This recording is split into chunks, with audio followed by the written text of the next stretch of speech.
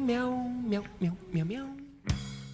Okay, the thing about cats is they have this, sixth sense, and they can tell when you're going to wash them. So, it's a good idea to, when you see them around the house, you find them and put them away. And now, I must remind you that this is a very dangerous exercise.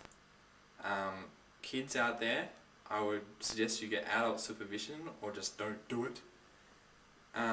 Adults, be careful, because cats, they have these claws, these giant claws that retract and they hurt. Okay, now considering that, here is a cat I prepared earlier.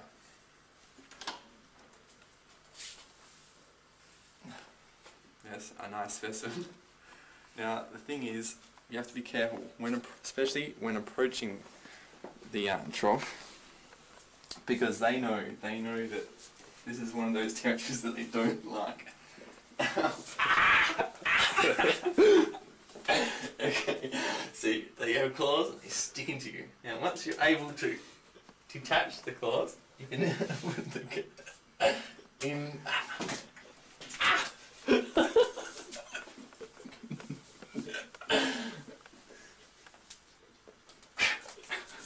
Okay, now get that good grip of the cat and then chuck into the water like so. Now just calm the cat down. It is nice warm water, you have to remember that. And first off, you want to just rinse the cat down. Make sure you've got control of its nasty claws. And make sure she's all nice and wet.